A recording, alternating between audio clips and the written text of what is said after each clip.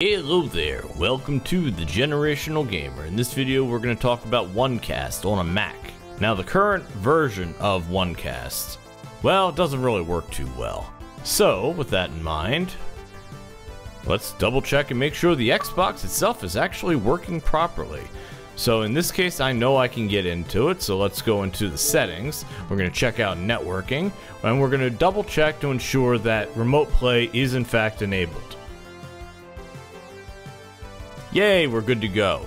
Now, we'll go back to trying to register our Xbox. I know it says Xbox One, but the old version only shows Xbox One, regardless of if you're using a Series X or Series S. And it's gonna fail again. Not your best thing, but it is what it is. So, how do we get past this? There's actually a surprisingly simple method, but let me go through the steps of troubleshooting here. So I look up that error message because, well, what is it?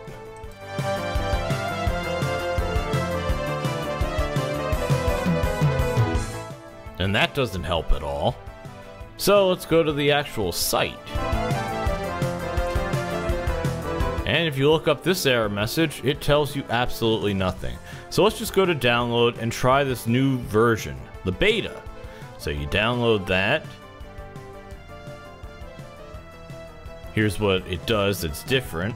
I haven't got Nextcloud support to work, but then again, I also don't have Game Pass. So double click on it to open it, and then just simply drag it over to your applications, and bada bing, bada boom, it's installed. So we're gonna launch it.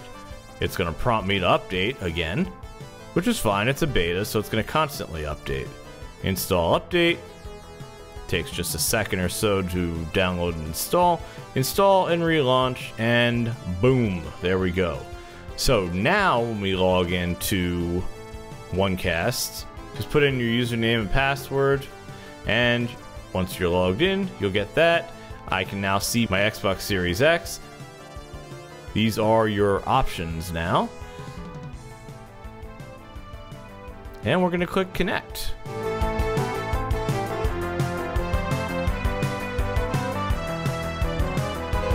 Takes a moment, and whoa, yeah, it works.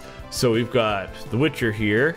Not all games are compatible with remote play, so understand that. The Witcher 3 Wild Hunt absolutely is, and it definitely works. That is so much cooler than having to, well, not use your Mac to access your Xbox. You can clearly see this is the version, and the fact that I've got all those little Mac window icons, you can see that it is in fact in my Mac and not just something I record with my Elgato. Now I will point this out here, the audio did not transfer over through the Elgato, even though I was capturing it from a Mac. It was kind of weird. I don't know why, but I'm not really going to worry about it too much because quite frankly, this isn't how I'd play the game. You can see some of the other options here. Yeah, you've got party chat. I'm not using it for that. And yeah, so now we will just go ahead and look at it in, well, it's not full screen mode. I see no reason to use this at all, to be honest, but you can clearly see that it works in windowed mode. And here's the game. Again, no audio because the Elgato didn't record from the MacBook. I have no idea why offhand. I'm really not going to use it like this. Quite frankly, I'm going to use OneCast on my phone far more than I'll ever use it on the MacBook. But that's mainly because, well, I have a Steam Deck now. I can play it remotely there, or I can just simply use my phone, which is also with me all the time. So that's neither here nor there. But I hope this helps you. If it does, please leave me a like, comment, subscribe, all that good stuff, and have a good one.